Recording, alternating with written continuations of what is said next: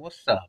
So this video gonna be about that racist Louisiana teacher, that math teacher Valerie Scorgin, whatever that scrub's name is, and also that racist elementary school teacher in California, um, that turkey named Ronnie Burns Ellis. And what these two whack racist teachers got in common? The one in California called Colin Kaepernick an anti-American thug, and then the one in Louisiana said all kinds of foul stuff. So stop acting like animals, and if black people don't like it, they can go back and all. And I'm like, what? Who is paying these whack racist scrubs to be teaching in somebody's classroom? You know, you're taught, you're paid to teach in the curriculum.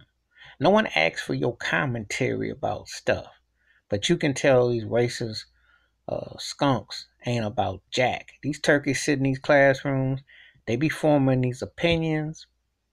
You know, I was reading something where Jaden Smith, Will Smith's son, said something very enlightening, which was true, about how how it's set up. It's high school and school is set you up like for prison because the bell and the way they condition you.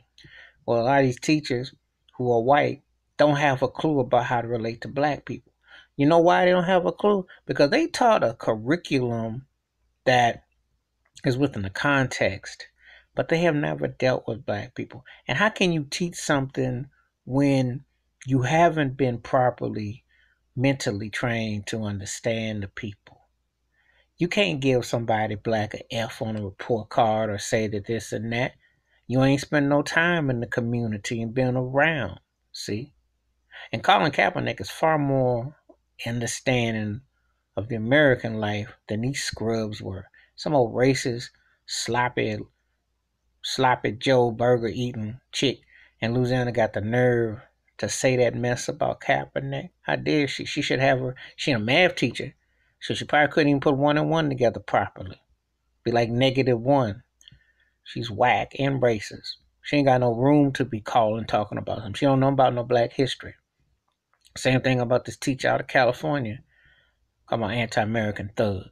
And Colin Kaepernick is the farthest thing from a thug you can ever imagine. He's more patriotic and more righteous than they give him credit for. He ain't say nothing about the flag. He ain't say nothing about the military. He said he tired of black people being shot and killed by these police. That's what's up. Stick to the facts. Stop trying to make it into something that it's not. And who the heck is paying these teachers to be in these classrooms talking this ignorance when they should be sticking to the subjects? You know, and little teachers got Facebook or they won't get on social media. They should use a stage name or a stripper name or something. But to sit up here and badmouth a man who showed dignity in class and backed it up with facts. Because these same teachers don't even know that Muhammad Ali didn't stand up for it and Jackie Robinson didn't stand up for it. They don't have a clue about what black people have to fight 500 years in this racist country, and also to still be dealing with injustices. These same lame teachers and principals, one who sit there and pop off that yang, don't look up on that don't look up on that when they go to the cafeteria. They don't even notice about the 1964 Civil Rights Act, which is a piece of paper that basically says you must allow black people in this building to teach. That's a sad reality that we're talking about less than 55 years ago, that if without that piece of paper, they could keep it lily white in there. And you get this kind of ignorant scrubs who say this type of debris and get promoted left and right. And they up there wonder, what are you teaching these children? What are you teaching them about what's going on? You know, the reality about what's going on. Because the reality of what's going on is that we live in a racist country that has not proper. And as far as the school administration go, it is a failure. You know why it's a failure? Because it doesn't understand the surroundings at all. When you're in a ghettoized and when you have an environment where you're used as a political tool and you're not given the same opportunity. And I'm not talking about someone to hand out. And this woman, this Valerie chick, was talking about with black folk, trying to make it sound like people welfare cases. You know, that woman is not enlightened at all. Because most of the biggest recipients of welfare are white folks and affirmative action. See? But that's a whole nother story for another topic. But see, when you're uneducated and you're ignorant, just because you're a math teacher or you got a little principal title, That don't mean nothing. That don't mean you ain't lame in the head. Just because you could fool them and get over passing those tests to be administrative does not mean that you can comprehend the black struggle and what's going on. And to pick on Colin Kaepernick, who is a history lesson, that's a crash course because he told the truth. They don't even sing the full four verses of national anthem because it's racist. It wasn't meant for black people. But to sit there and say these kind of names because Nike, because you're gonna get all shoe hurt, all toe hurt because of that. Where are your priorities, teachers and administrators? You know, see, because with all black folks coming to your classroom, you can't pick on somebody and you can't stand tall. Wonder if the shoe on the other foot. See, think about it.